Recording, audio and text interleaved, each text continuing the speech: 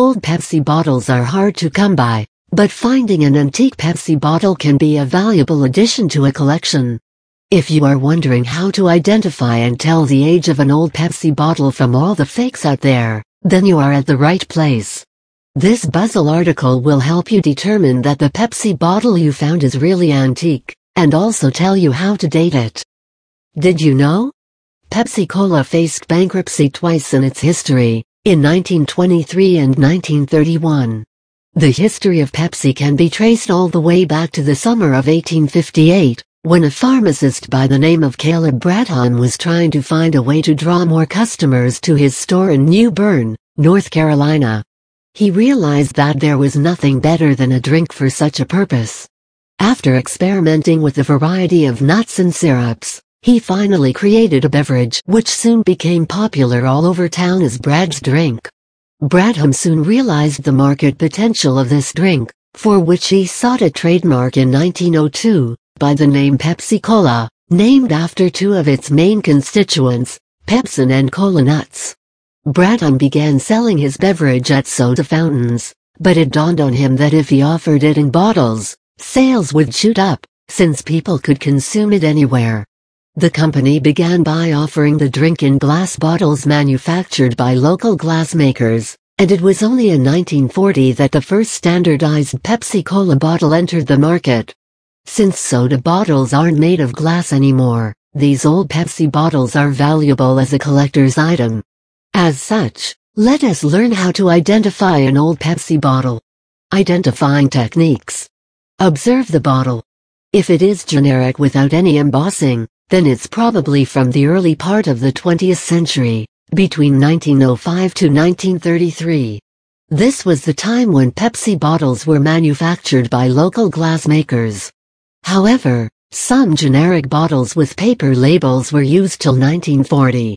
If the glass has a dark hue, especially amber, then it was probably manufactured before 1907. But this needs to be confirmed because of reproductions, and the company's commemorative versions which resemble antique bottles. If it is genuine, you won't be able to read a paper by looking through the glass. Moreover, all reproductions are marked with the code A204 single quote on the base, and have a lighter color. If the bottle seems very old, try looking at its base. If you can see a small depression which looks like something has been broken off, then such a bottle is one of the earliest versions. These depressions are called pontile marks, where the glass rod used during manufacture is broken off. Look for a paper label with the term Pepsi Cola, or any remains of one. Such a Pepsi bottle is probably made before 1935. When paper labels were used more frequently. If you spot a standardized bottle having a wave-like embossing at the shoulder which bears the company name, then it was manufactured between 1935 to 1940. Due to the Great Depression, only a few of these were manufactured, making them quite valuable. Observe the company name on the embossing or the label. If it is Pepsi Cola, then the bottle is definitely a pre-1953 make, as the term cola does not occur on bottles manufactured later, which are not classified as antique. Standardized bottles, which bear the label on the glass itself, called applied color label (ACL), rather than paper ones bearing the company name, indicate the manufacturing date between 1945 and 1948. To confirm this, look at the company name. If there is a colon between the words Pepsi and Cola, then this is a genuine version known as double dot, owing to the colon.